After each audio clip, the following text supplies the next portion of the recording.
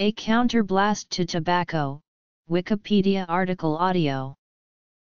A Counterblast to Tobacco is a treatise written by King James VI of Scotland and I of England in 1604, in which he expresses his distaste for tobacco, particularly tobacco smoking.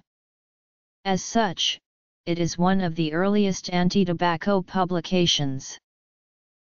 It is written in early modern English and refers to medical theories of the time. In it, James blames Native Americans for bringing tobacco to Europe, complains about passive smoking, warns of dangers to the lungs, and decries tobacco's odor as hateful to the nose. Style and content. Effects and legacy.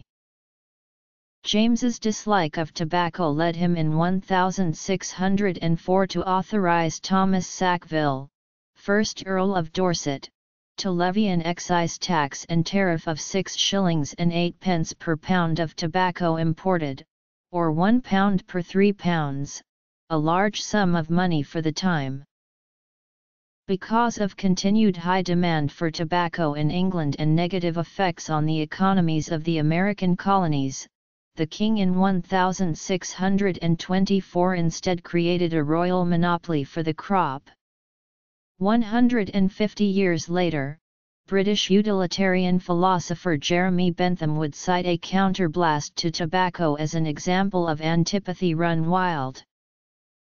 Have you not reason then to be ashamed, and to forbear this filthy novelty, so basely grounded, so foolishly received and so grossly mistaken in the right use thereof?